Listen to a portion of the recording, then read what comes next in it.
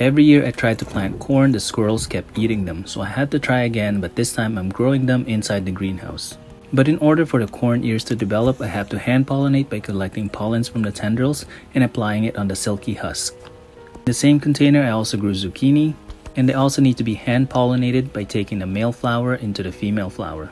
The female will have a fruit at the base of the flower. Peppers on the other hand are much easier to pollinate. They contain male and female parts in a single flower. This is the same for tomatoes. A little movement will be enough to transfer the pollen into the right place.